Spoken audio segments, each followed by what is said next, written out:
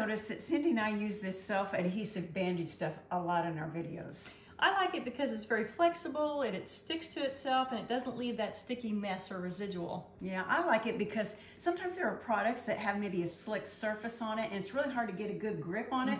So I just take a small piece of it and wrap it around and it gives me extra grippy strength. Right, yep, so something like that. We also use it to attach things. So for example, we've used it to build the spoon up.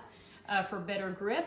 I also use it when I try to attach a piece of pool noodle to something, maybe a wheelchair leg or something like this, a bath grab bar, just to protect the skin of something sharp.